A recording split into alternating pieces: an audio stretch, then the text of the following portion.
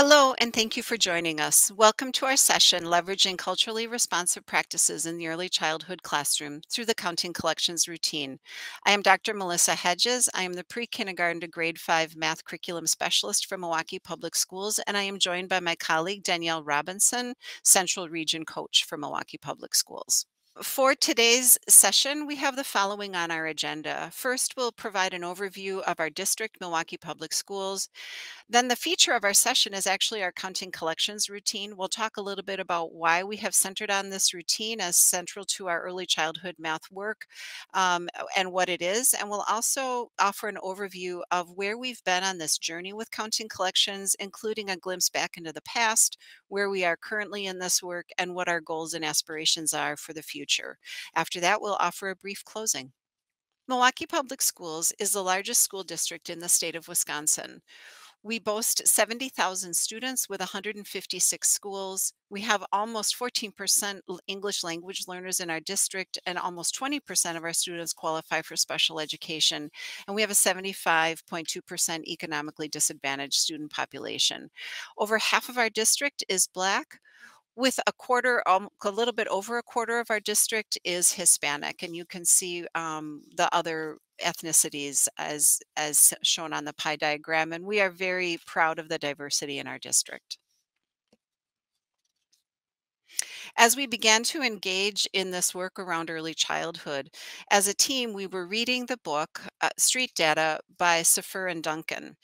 The author's perspectives on data resonated with us as we reflected on a frame for the district initiatives in early childhood. And we settled on, as you can see, 4 different core beliefs that really anchor our thinking and our work with our teachers. So we believe that mathematics is humanizing, liberating, healing, and joyful. And the perspective of humanizing allows us to always place our children at the center of our work and place their thinking at the center of their work. As we consider liberating, we want our children to feel the freedom of being knowers and doers of mathematics as well as sense makers of mathematics. We want children to feel supported and cared for as they engage deeply in mathematical thinking. And finally, of course, we want our children to see themselves in the work and that they are eager and curious to engage in the mathematics that we are asking them to do with us. Enacting counting collections and supporting teachers with this work helps us realize our commitment to culturally responsive practices. We know that this work supports students' participation and their mathematical identities and agencies. We know that teachers feel supported as they listen to and learn more about children's mathematical thinking. And we also know that this routine helps us enact our commitment to all aspects of equity.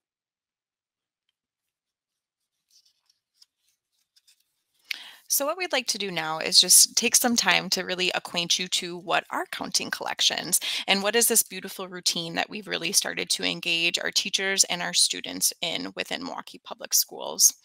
So when we're thinking about what this routine is it is really about our students getting a collection of objects. So on the right hand side here, you can see one of our little K4 students. He has a baggie of farm animals. And what his job is to count the objects and eventually be able to draw a picture and explain how he counted. And really, what the goal is with counting collections is for them to determine how many are in the collections.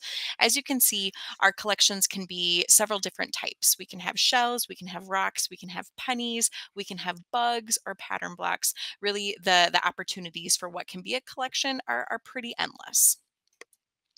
We want to give you a little glimpse into what this can actually look like within a classroom. So we're going to take you into a K-5 classroom with Miss Gordon and Mr. Harlan. And hopefully what you can see within this photo is students are spread around this classroom in different spaces. They can be sitting on the carpet or sitting at their desk. And what you'll see is they're actually counting their collections with various tools. And what Miss Gordon and Mr. Harlan are doing is they are walking throughout the classroom and are actually asking questions and really helping facilitate what the students are doing. But all of it is very much grounded in students' thinking and how they want to count. Another way that this can happen within classrooms is also within a small group. So what we see here is we see a teacher from the Dream Project, Miss Gaxiola, where she is working with her K4 students, engaging in the counting collection routine instead within a small group. So, depending on whatever teachers decide to do, regardless of the structure, if it's whole group or if it's within a small group, what is really beautiful about counting collections is that it is very intentional teaching. It is equitable. This is for each and every student, and it is developmentally appropriate, where teachers are scaffolding through asking questions, through using tools, or providing through mini lessons. Another key way that counting collections is really grounded within developmentally appropriate practice is we are using the counting trajectory, the learning trajectories from Clements and Sarama. And so we know that there are three parts to a counting trajectory. The first part is the mathematical goal. And really, what that helps us answer is where are we trying to go with our students? And within counting collections, we are really working on this big mathematical idea of counting and meaningful counting. The second piece of the counting trajectory is this developmental progression. So, really helping us see where students are on this pathway of counting and really helping where they see where they've come from, where they are currently on that developmental progression, and also where we want them to go. And the third part of the counting trajectory is this idea of these activities, these tests, and questions. So, really, how can we as teachers intentionally engage our students to really help them grow along this counting trajectory? And for us, the activity that we have chosen to engage in within our Milwaukee Public Schools is this routine that we call counting collections. So, what we know is that children's thinking follows a natural development in their counting. And when we as teachers really deeply understand these paths, we can offer these activities that are based on student thinking and helps them progress. And so, what we know is that inherently, counting collections is developmentally appropriate and it's very effective. So, we were able to take our learning from the counting trajectory from Clements and Sarama, and we were lucky enough to have a teacher in Milwaukee Public Schools named Brittany DeWint who taught K4 at River West Elementary. And within her master's work, she took this trajectory and actually developed an assessment to really help her pinpoint exactly where students are along this trajectory. And that's what's really special to us is that the idea that this is very deeply homegrown within our district. Because once we know exactly where our students are on this trajectory, then we can really provide them with a just right collection to really help push them in their thinking and really develop these meaningful counting skills. So now we'll talk a little bit about why counting collections and why we chose to center this routine in our district work. As we set out to work with our teachers, we knew that we wanted to highlight the research of Duncan and colleagues from 2007, looking at the predictive powers of early mathematics. What they found out was in their longitudinal study, they looked at a variety of early skills that could be predictors of students' later academic success. The two that we'll talk about today are early reading and early math skills. And so what the study discovered is that our early reading skills, we know are very strong predictors of our later reading achievement in our 3rd and 8th graders. We know that early math skills are also strong predictors of later math achievement. The really interesting piece of the study that surfaced is that early math skills have stronger predictability for later reading achievement than early reading skills. When we talk about this particular slide with our teachers, we will always say that does not mean that you do not teach reading or literacy skills to your students, but that you really learn how to leverage the power of early mathematics in supporting children's learning. The other study that we spent some time learning and reading and learning about was from Wynn and colleagues that helped us think about, well, if we know that early math is so predictive, what are the particular aspects of early math that really give us a good bang for our buck? And we've settled on the key competency of meaningful counting. In our professional development with our teachers, we spend a lot of time looking at the three counting principles that you now see on the screen. And the idea with counting collections is to intentionally engage our children in those counting principles at the level that is most appropriate for them. Through a big, broad lens, we know that ordered sequence of counting numbers, the one to one principle, and the cardinality principle are kind of the full package of meaningful counting. In our work with counting collections, we've chosen to add in the fourth idea around organizing the count. And so we know that for children to really be successful with their counting, it's important that they count each and every object, and how they choose to do that is really up to them. So we really do spend some time featuring the idea of organizing the count. What you're looking at on the slide right now is what we call our counting goals, and those goals are they stem from the counting trajectory assessment that Danielle talked about a little bit earlier. Once we give that assessment, we're able to really identify where a child is in their counting and what their next steps might be. So if we take a look at Tristan, for example, during the counting trajectory assessment, he was able to verbal count to 27. We did notice that he struggled with a collection of 31, which is a task on our assessment, but he was successful counting into the 20s. One of the things that we would do with him as a student is continue to watch his organization and then work on verbal count sequence. You see Kailani, Ariana, Joy, and King David all had similar comments as we worked our way through. So this is, for us, this is homegrown data. It comes directly from our counting trajectory assessment. It helps us be informed. It helps us maintain the intentionality of the routine, and it helps ensure that we are developmentally appropriate. The other part that was on the previous slide is you started to see some colors. So green, red, yellow, different levels. The levels on the previous slide talk about the levels on the trajectory. The colors actually bring us right back to our what we like to call our custom counting collection kits. So we worked with Hand to Mind to help us develop kits that are leveled counting collection kits that ensure that each and every student has a collection that is at their best fit level. So it's not too hard, it's not too challenging, and it will continue to push on their counting skills. So currently we have three different kits, one for our 3-year-old kindergartners, one for our 4-year-old kindergartners, and one for our 5-year-old kindergartners. In our 3-year-old counting collection kits, our collections range from 5 items to 12, 5 items being in our smallest collections, which are red.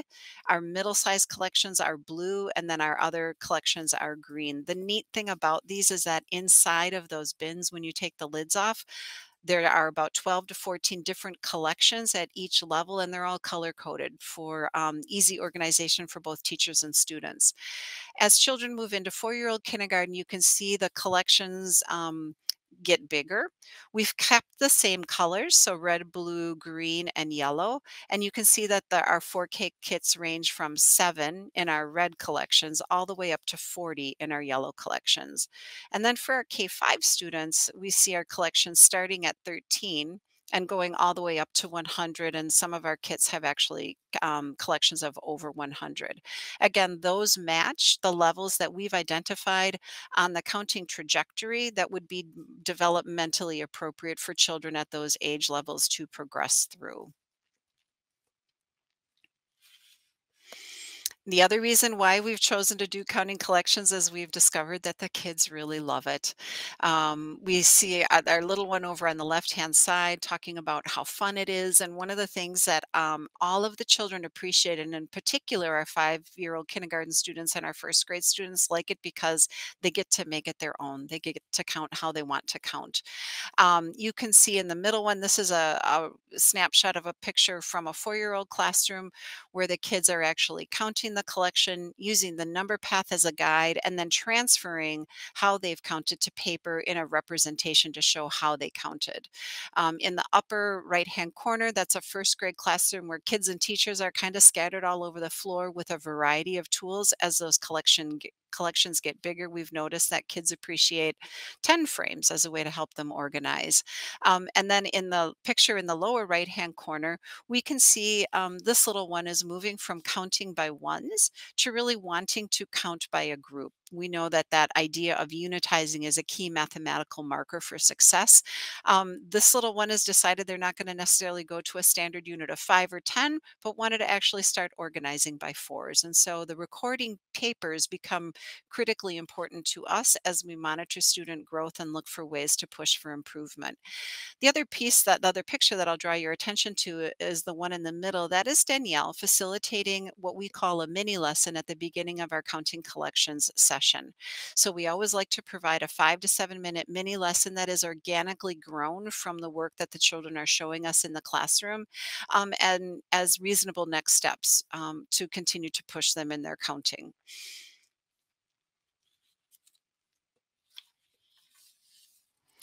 So, what we'd like to do now is really just kind of take you through our journey and where we started with counting collections, where we currently are within our district, and what our future plans hold, as well as some lessons that we've learned along the way. So when Dr. Hedges and I kind of began this journey in the 2021-2022 school year, really how we started was just identifying classrooms that were willing to try this. And so we started with about 20 pilot classrooms, ranging from about K4 through first grade. And how we began is we really began by helping the teachers to assess their students using that counting trajectory assessment. The other piece is we took a very long time to make the kits. We'll draw your attention to some of our first collections that we made with some zoo animals as well as some sharks. And then what we did is we were able to go into those classrooms weekly where we were able to facilitate these lessons with the classrooms with the teachers. And as time went on, teachers were able to begin to facilitate with us or even take on those counting collection lessons themselves. And then what we were able to do is actually complete post assessments to really see, is this something that we want to continue to build capacity within our classrooms? And so, what we found from our data is, first of all, 100% of our students advanced on that counting trajectory, which it really was incredibly hopeful for us. About 85% of our students in the classrooms within those 20 classrooms reached those grade level expectations on that trajectory. So, for us, what that meant, if they were in K4, we wanted them to be really working at a level 9. If they were in K5, we wanted them to be working at a level 12. And if they were at grade 1, we wanted them to be working at that level 15. So, what we were able to learn from that pilot experience is, number one, having these counting collections easily accessible was very, very important to our teachers and to their students. And really, what we needed to help them do was really have this routine of counting collections in place so that we can really start to dive into some deep mathematical learning. We also wanted teachers to really understand how this can be a flexible routine. So they were able to realize, I could do this whole group with my students, but perhaps I wanted to really do this small group. And so we've got teachers who do both. And really, that's the beauty of the routine, is how flexible it truly can be. The other thing that we learned is that teachers really benefited and wanted side by side coaching. They wanted for us to be in there with them to really help them think through and be thought partners and thinking about how we can continue to help their students progress. We also know that this trajectory and this assessment deeply matter when we are thinking about being very intentional and informed of where our students are at. And it really lends itself to being developmentally appropriate.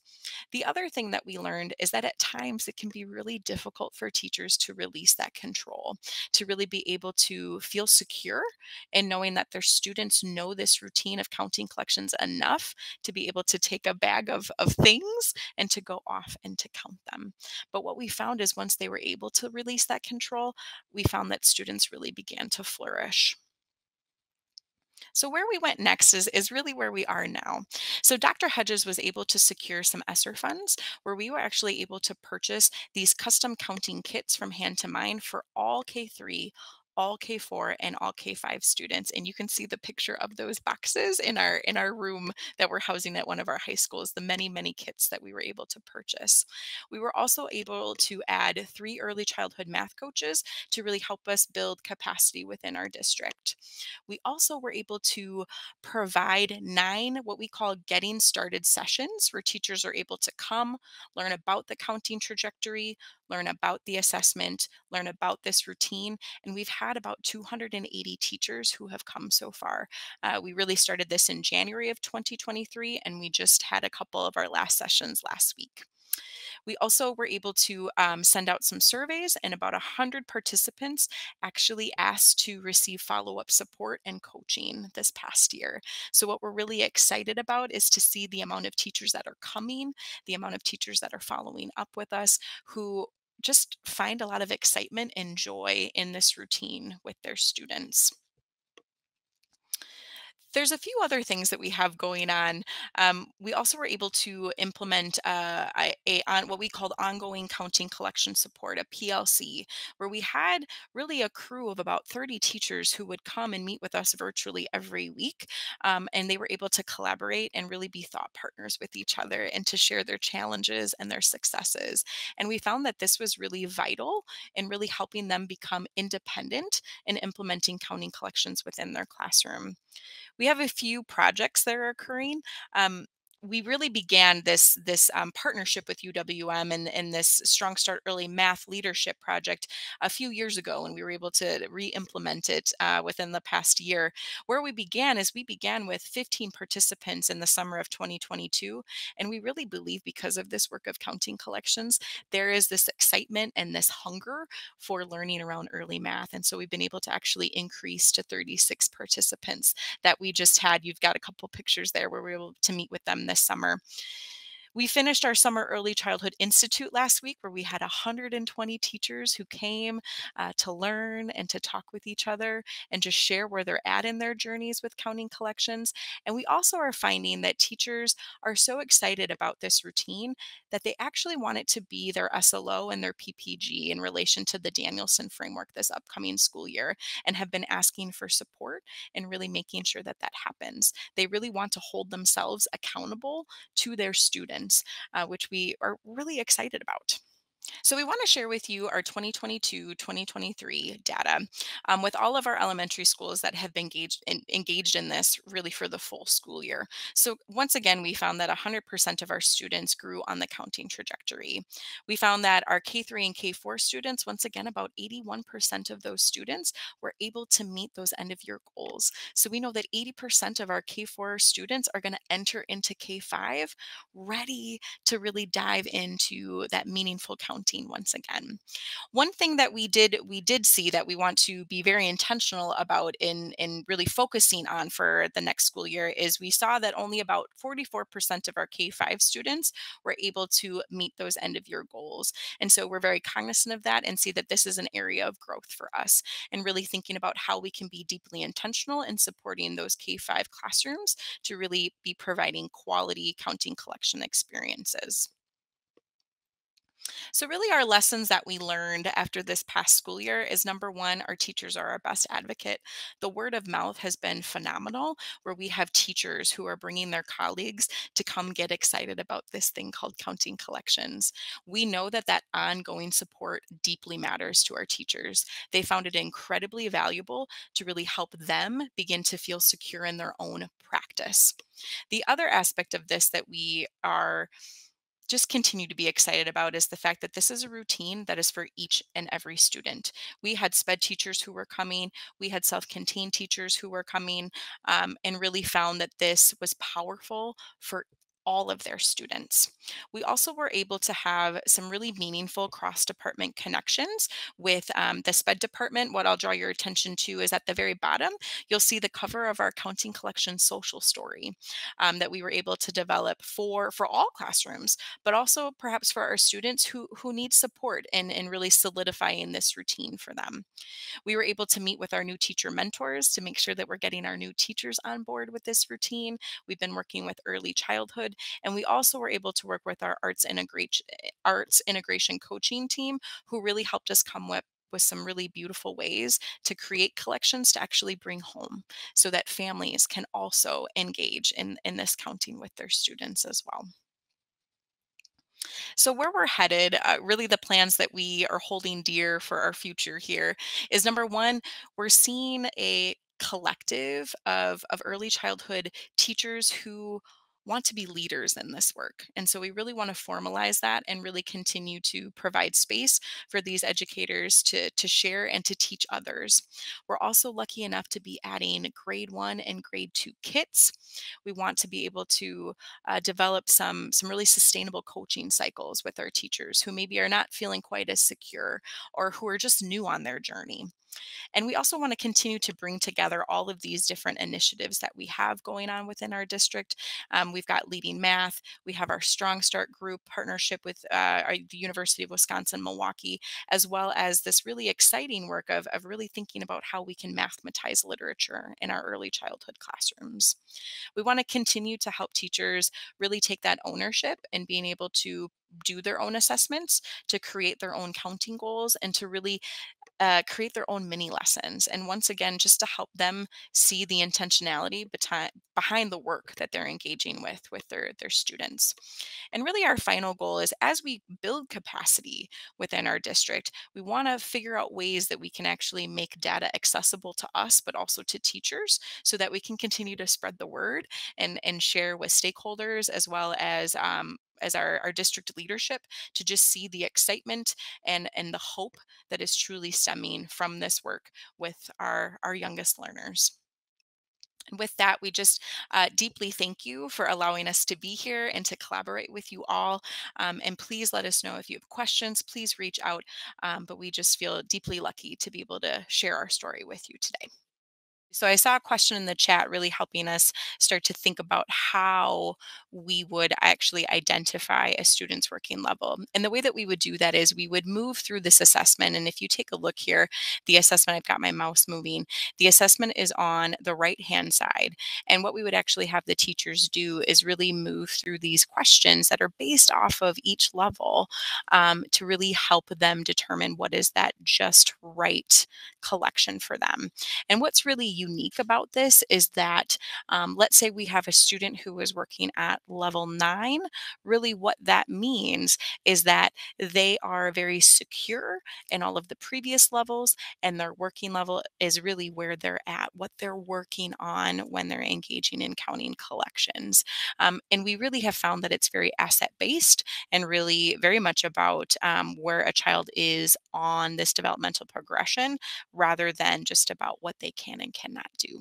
How do we go about identifying student working levels a little bit more thoroughly? Perhaps hop back to the slide on the assessment and talk through that a little bit, maybe? And then we'll wait for other folks to see what questions you may have. You can, my understanding is you can just pop them right in the chat. So, Is this slide, you think, the best I think, or go back one, let's go back to the assessment? actual, Sure. yeah, let's just take a look at that right there. Okay. So what you see on this slide, and Danielle, I'll invite you to interrupt at any point in time and add, is over on the left-hand side is our counting trajectory that we've taken and adapted from Clements and Sarama. And we've actually taken some liberties. Oh, thanks, Deanne. We've taken the liberty to kind of make it a bit more teacher friendly and started to think about what we would want, what a description, and then as well as an example of what this might sound like in practice. Because we talk with early childhood teachers all the time, they really want to be developmentally appropriate, and until you really understand the developmental progression, in this case counting, it's hard to be developmentally appropriate if you don't know what's come before and where kids are going with their skill and ability. So what we're able to do then after we get teachers grounded in what a trajectory is and looking at a counting trajectory, then we take them through this assessment. When teachers get good at it, it's usually about a 3 to 4 minute assessment. And it's just very simple, asking kids to count, asking them to count a collection of 10. If they're successful with counting a collection of 10, then it kind of bumps them to the end of our early trajectory assessment where they're counting a collection of 31. And to be quite honest, that actually gives us a plethora of data to kind of decide what collection would be a good size for them to begin with. So I don't know, Danielle, if there's anything you'd like to add once we get that information. Mhm. And I think what's really special, and we can zoom a couple forward, is once we have that information and we know exactly where they're at with their counting and those four counting principles of knowing, what is their verbal count sequence? Are they saying 29, 2010, 2011? We make note of those very interesting things. We're able to make notes about their one-to-one correspondence as well as their cardinality. And then from there, we're able to have, I'm going to zoom forward a little bit here. We're able to actually have really robust learning goals for our students. We've actually had teachers who use these in their report card comments. We've had them use these goals during conferences. We've actually had our special ed teachers have used these for some of their progress monitoring that they've done with their students. And so even if you take a look at our little guy Tristan here at the top, he had a verbal count to 27. He did struggle a bit with a collection of 31, but was successful counting in the 20s. So we're going to continue to watch his organization and work on his verbal count sequence. So it really gives you a strong understanding of exactly where they are and where we want them to go. I think we saw a couple more in the chat, Melissa, if you want to Yeah, share. so I'll respond to the one about, can you tell us more about how far you expect children to grow by the end of K4 and K5? So again, we anchor these types of decisions back to a developmental approach on how children grow and learn and their counting skill and ability, as well as what we've seen over the years of really just engaging with this project and then anchoring the work back to our standards. So by the end of 4-year-old kindergarten, we would want, our goal is that our 4-year-olds are at a working level, so they are able to be successful but aren't quite yet secure at that level. So they're really working in that level. We would expect that they would be at a level 9, which is kids are able to count a collection of at least 10, though this is a very large level where collections span from 10 to over 30. So you can see there's a wide range. And then for our 5-year-olds, we would expect them to be at a level 12, I believe it is, which is working within 100, counting meaningfully within 100 and starting to count by tens. And that matched up well with one of our standards has children right at that level. So, and again, we've noticed that with consistent practice and focus, not only can children get to that level, but over the last couple of years, we've noticed that kids actually maintain those levels during the summer. So we're not experiencing the summer slide, as some folks like to refer to that as. They really hold those levels as they come through. So Danielle, do you want to take the next one on special needs? Yeah, sure. So, in what ways has this been helpful for students with special needs? I think the thing that has been, once again, really powerful about this routine is it's been a very inclusive routine and a routine that is truly for each and every student. And I actually just came back from actually teaching a class for a couple of weeks, and I had quite a few students who have special needs. And what was really interesting about it was that even though one of my students who is not quite talking yet, he even though could not verbally count for me, I was able to ask him, "Can you give me two of something? Can you give me three of something?" I was able to give him a collection, and what was really fascinating is to watch him to automatically go and start sorting. He had the zoo animals, so he put all of his hippos together. He put all of his giraffes together. He put all of his ostriches together. And so we're able to truly see the beginnings of this mathematical thinking, even though they may not yet be able to verbally communicate that, they can certainly start to show us their thinking as well. So we really truly value this as something that is for each and every child in our classrooms. So really great question. Thank you. And so to Beth's question, Danielle, are you okay putting up the very last slide with our contact information? If you'd like to reach out to learn a little bit more, please don't hesitate to email both of us. Oh, hi, Michelle. Nice to see you. Thanks for being here. Yeah, thank you. We're super excited about the work and very interested to see how how the routine will support in our first and second grade classrooms, because we know that that's where the place value work matters. And we're just finding this is our first and second grade teachers are very, very excited to really get this work going. So I think with that said, let me take a look. I think we're probably close to time. So let's see. I think one question that just came to mind real quick before we go is Yeah. really just thinking about advice that we might give to other large urban districts that might want to start this. And I Mm-hmm. think number one is find those people, build that capacity, find that group of teachers who will hop on with you, because they truly have been our biggest advocate of just letting us go in and try something, and then the word has started to spread. Melissa, would you add anything? Yeah, I would say and I see Beth's question, what advice might you give? And so I think start small. Again, if you remember from the beginning, we were in 20 classrooms, seems like a lot, but maybe it was at the time. So really start small and keep the focus on the developmental approach. That's been really, really helpful. And then stay the course. Stay the course, stay the course, stay the course. Keep your messaging consistent, and realize that teachers are really interested in this work and find it very, very empowering. So we've been very thoughtful around ensuring that they have as much say over the routine as it makes sense for them in their classrooms. So different approaches. Danielle always reminds us to go slow, to go fast, and that small is all. So start small, figure out what your main message is, and then think about how you might go about gathering materials to do this, because that I think was a huge huge huge piece for us. And then we really, really listened to our teachers when they wanted something different or they wanted a new resource. We were pretty responsive in getting that to them.